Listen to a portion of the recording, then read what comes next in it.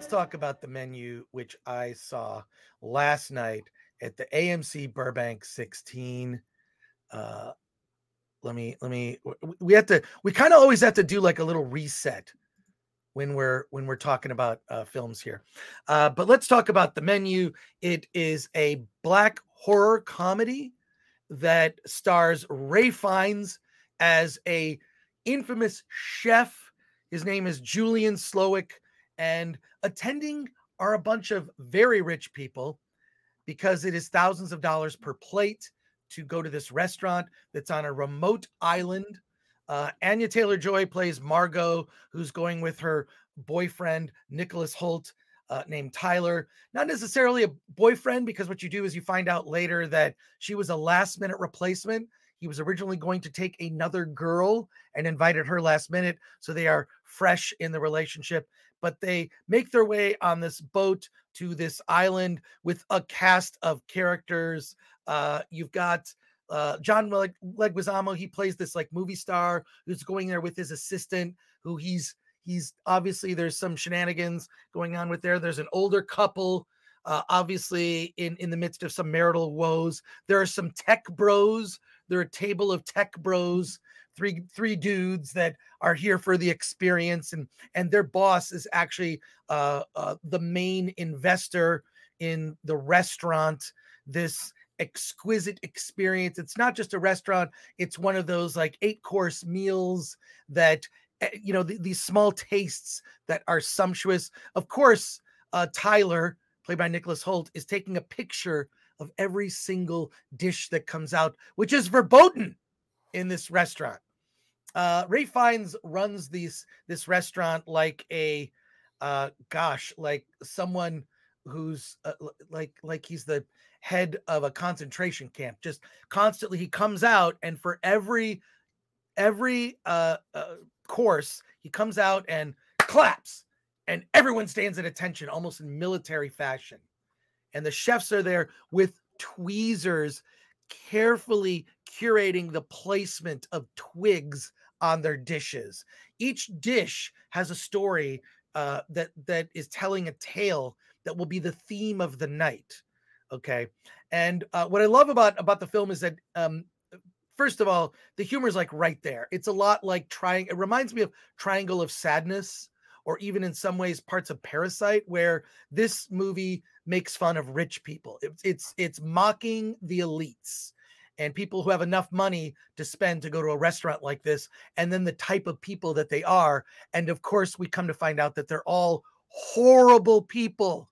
Horrible.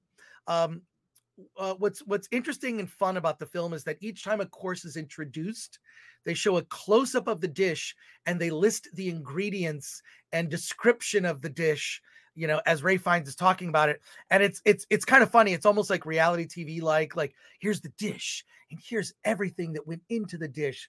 And the descriptions of it of every single dish are so pretentious. They're so obviously intentionally over the top as to just be laughable, right? There's a character named Elsa, played by Hong Chow, and she's the main assistant. She's sort of the head, Ray Fiennes' character's number one, so to speak. And the island is bizarre and mysterious. As they get to the island, they're getting this tour.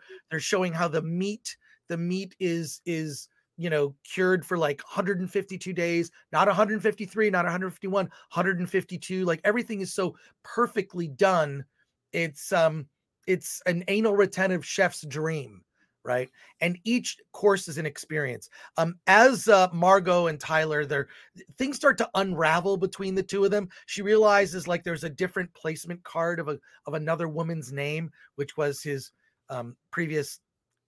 girlfriend before, that relationship ended. He invited Margot to show up, not knowing much about Margot. And we come to find out that Margot she's not down with the elites. She's sort of a working girl, so to speak, and more from the lower class, right? So this whole experience smacks of bullshit.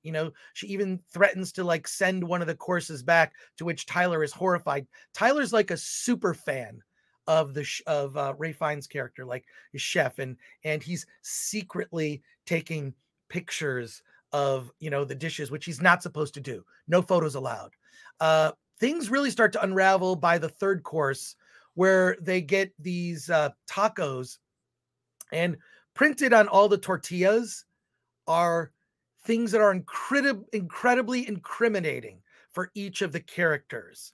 You know, there's on the tortillas for Tyler is a photo imprinted, a 3D printed a photo of him taking pictures of the meal, which literally just happened like 10 minutes ago. Each of the other characters on their tortillas are all sorts of incriminating and horrible personal information that's now being revealed to each character. It's over the top. It is funny. I love black humor. I will say, so I really enjoyed myself. I actually really liked the film, except thinking about it a little bit more, I kind of felt like the characters would have done something different, because they're put in positions where their lives are at stake. And it occurs to me, why don't they do something? And this will occur to you too. The final scene of the movie is so over the top and bizarre. I'm not going to ruin it. Not going to ruin anything from the last half of the movie. So I really can't talk about it much beyond what you've just heard. But I found it funny, entertaining, but it almost needed to go either more over the top, or at least add a couple lines of dialogue to explain why these people are just sort of trapped in the experience and sort of unable to overcome these oppressive chefs.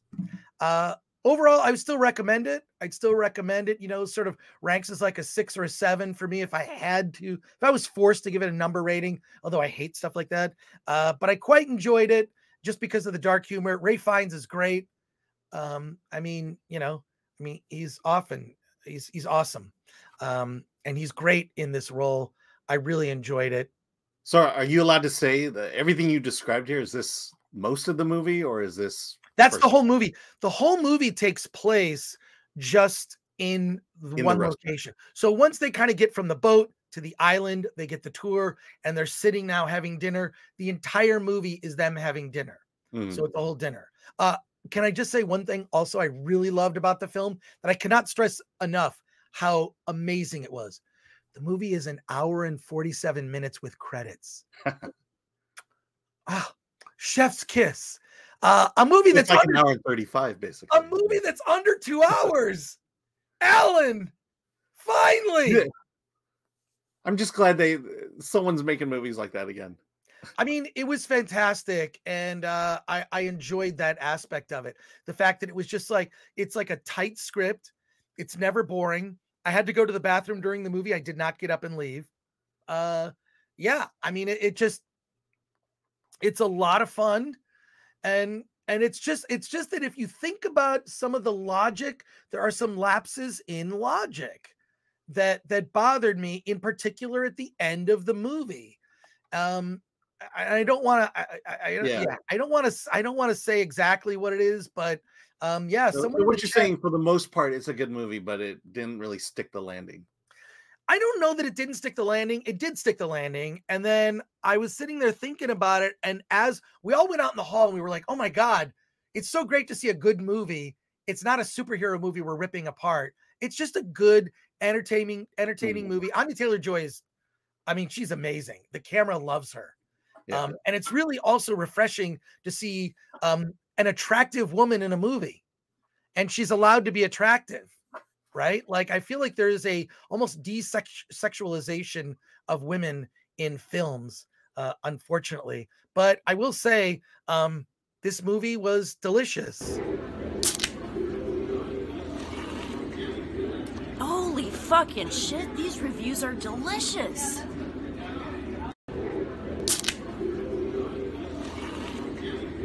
Holy fucking shit, these reviews are delicious. Okay, it was delicious. Sorry, I had it on loop. There. But no, I really enjoyed the film. It's just that, but see, this is good. Look, what do I want to do? I want to see a movie and walk out and go and forget it. A lot of action movies I'll see, or a lot of just sort of, what was that forgettable kind of horror movie I saw with The Exorcism a couple weeks ago? Pray for the Devil. Yeah, Pray for the Devil. It's like I walk out and it's just like I'm forgetting half the movie as I'm walking out because I've seen it before. It's like there was nothing other than having a female protagonist. It wasn't really interesting. And this movie was it was, you know, conversation worthy in particular, because now we're starting to see a lot of films where the villain are the elites. This is what I hope is the new villain going forward in film, right? It's normally been just white men, right? White men are bad, right? That's the villain, right? It's just, it gets, not that that's not a good villain to have, but it gets tired if that's always the case. And I think what we've seen in movies like Triangle of Sadness and The Menu is that, you know, it's the elites, right? And the elites come in all types, colors, shades, ages, etc. The Tech Bros storyline is particularly interesting because there's a connection to the restaurant itself, because their boss funded the return of this restaurant. But it's basically what I feel is that some of the events of the film become unbelievable by the end. I just didn't buy it, but it made for a great post-film conversation. Like, I kind of know if a movie's good if we walk, or at least if it's worth discussing after the movie. So as we walked out, we sort of congregated in the hall, and other people who I didn't even know started joining in the conversation. Then we all went to Yard House, where that woman was doing drugs in the bathroom and disrupted the entire restaurant. It was bizarre. But we had this whole conversation about the film. Like, well, why are we still talking about the film? It had an effect on us. Yeah. And if anything, movies used to do that, remember? What I want is a movie that affects me, that I'm moved by. So there you go. Let's go to conversation. No, I was going to say, we had a conversation after Black Panther, Wakanda Forever. Yeah, but it wasn't a pleasant one.